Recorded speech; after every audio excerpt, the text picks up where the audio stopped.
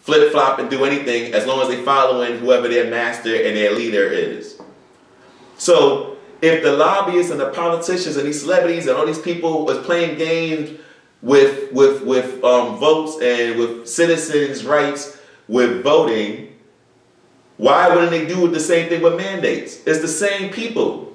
The same people who were voted on or voted out, but even elected regardless, those are the people who are doing these mandates. And now these mandates, these mandates are like, they're like the right hook after the jab that social media gave everybody with their guidelines and restrictions. So social media, like I said, no disrespect, Facebook, Meta, Instagram, YouTube, TikTok, no disrespect. I'm following anything. I'm just speaking facts. And by the way, if everything is all cool, I love Joe Rogan. I'm into comedy, hard body. I'm a comedian myself. I love Joe Rogan. I love what he's standing on, and I'm always going to rock with Joe Rogan and support him to a certain extent. But that stuff he said and did, and the fact that what he said and did, or whatever, forget what he did, all the stuff he said from the apes and whatever, the fact that he got all that support and everything is all good, I love and respect it. I think he deserves to speak his mind. I'm a man of that First Amendment, right? That freedom of speech is serious. So I just want that same energy. That's all I'm saying. I'm not going to say anything that's going to be offensive to anybody like that. I'm just going to speak my truth though, right?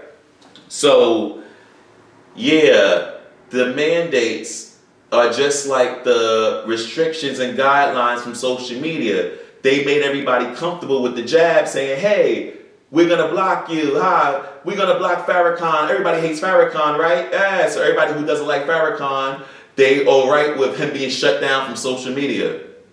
So while the people who support Farrakhan are trying to champion him, yo, we need to do that. How you going to block Farrakhan? I'm not blocking these people. So then they start blocking Donald Trump and these people here and there. And everybody's cool with people actually getting their First Amendment freedom of speech right violated. No disrespect, I'm just speaking truth, right? Am I lying?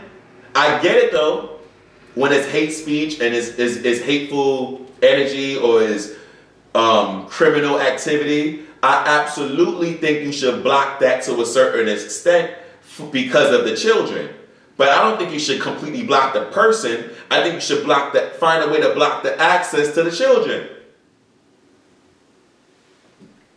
If you're going to do restrictions, guidelines, or mandates, they have to follow the basic principles of the Constitution.